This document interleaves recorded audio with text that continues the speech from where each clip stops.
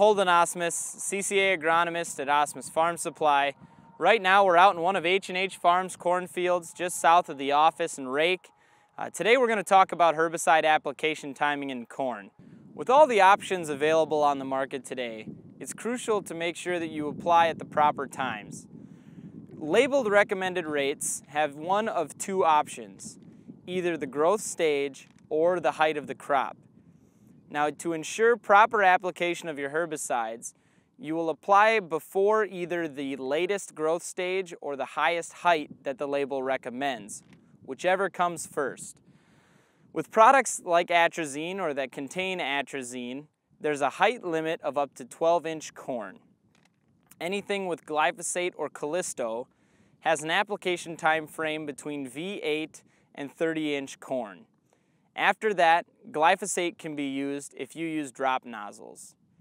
The question that a lot of growers have then is, how do you check the height of your corn, or how do you check the growth state? And today I'm going to show you how to do just that. So this field in particular was sprayed about a week ago. Garrett applied Solstice herbicide from FMC with atrazine and a glyphosate. So following that recipe, we had to make sure that our corn plants didn't exceed 12 inches in height. Looking at the field today, it looks like we were well in that range, and I'm going to demonstrate how to measure and stage a life cycle on a corn plant. To measure the height of a corn plant, you want to find the highest leaf on the plant where the collar is at least 50% opened. Looking at this plant in specific, this collar is open enough to use this for our height indicator. Using a ruler, you place the ruler down on the base of the soil and run it up to the highest point on that leaf.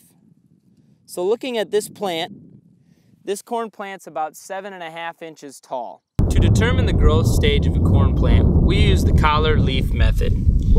The first leaf that comes out in the year would make this corn plant at VE, or emergence stage. After that, we count how many leaf collars are fully opened to determine the growth stage of this corn plant.